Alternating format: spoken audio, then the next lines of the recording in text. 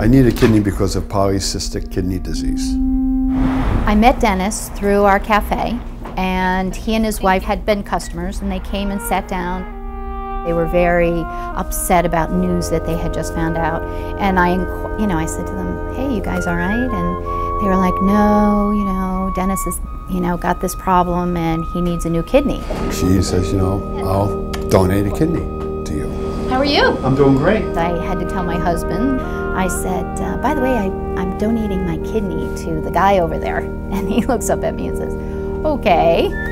To know that you had a donor that was willing to help you is a pretty phenomenal thing. During this process, we found out that Dennis was a difficult match, and I did not match him. What a trip that was. It's hard to believe. I was highly sensitized. The only way I was going to get a kidney was to go through a chain. So the doctors explained to me that I could donate to a person that I matched directly, and then in turn, Dennis would receive a kidney from someone that was an exact match for him. And I said, all right, I have no problem with that. We waited for this chain to develop for us.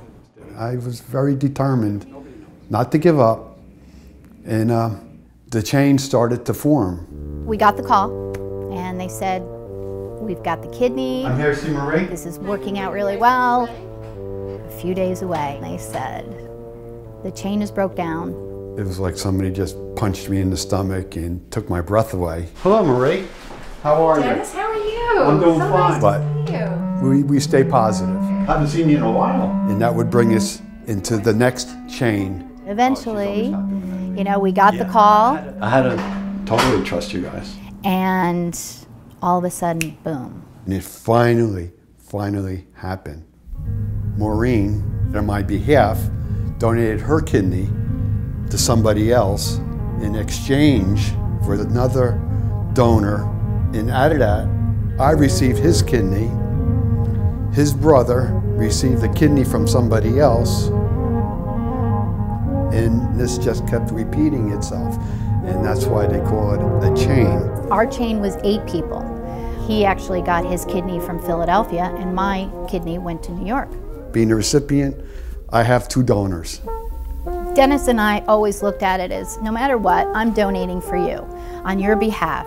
I don't care where the kidney goes. As long as it's going to help someone and this is going to help you, I really didn't care. I could have cared less where that kidney came from, just as long as it was a good kidney. I got a grandchild now. Do you have pictures? Oh, he always has pictures. That's his first haircut. He's so cute. I went out there and witnessed the birth and no dialysis.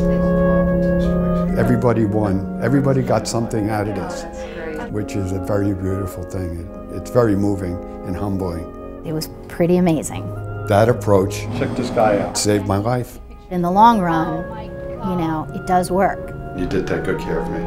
Maureen, the registry, the transplant center, hung in there. A person that I don't even know personally, I'm extremely thankful for that.